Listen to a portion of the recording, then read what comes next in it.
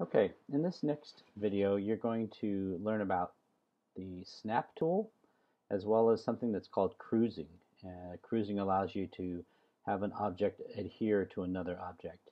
So the snap tool very simply is clicking on the snap tool up at the top and then selecting two faces that you want to snap together.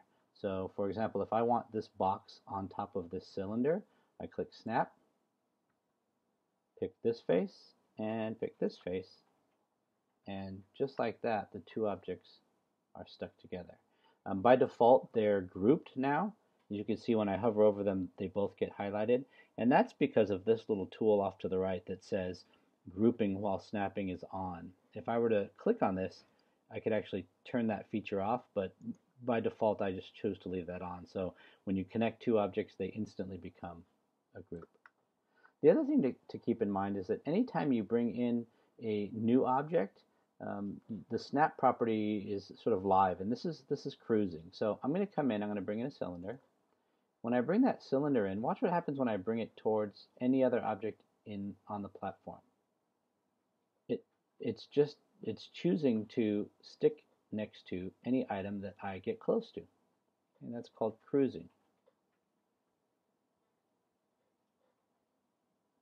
If you already have an object on the platform and then you still want to cruise, you can use the snap tool to do that. But I've never gotten this to work successfully really well. But I think what happens is you click on snap, you click on the object, and then you hold your shift key down.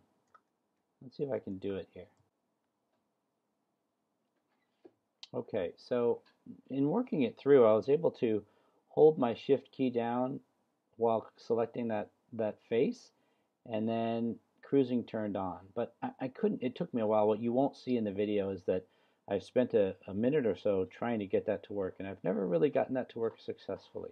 I think for me the easier part is just pulling a new primitive from our tool set up above and have the cruising attribute already ready to go. But this is important to know if you have two existing objects that have been sort of modified and created, and then now you're wanting them to stick together like this. Okay, and that is cruising.